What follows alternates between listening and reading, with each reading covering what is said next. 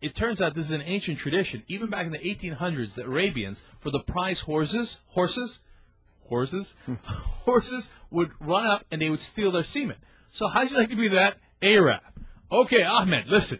You cross the border, you go over there, you find that horse. It's a beautiful horse. Quick job, quick. You catch it, you run here, you insert it into our horse. Okay, because that time they didn't have the frozen thing, because they have the preservatives, and they freeze them, and they undry them, and whatever it is. No, and that guy who was told to do that job, run across the border and take care of the horse and bring it back, that guy became the first suicide bomber. That guy was like, fuck this. This is bullshit. All of a sudden, blowing myself up, doesn't seem so bad. Okay, anybody got a belt? Any kind of belt?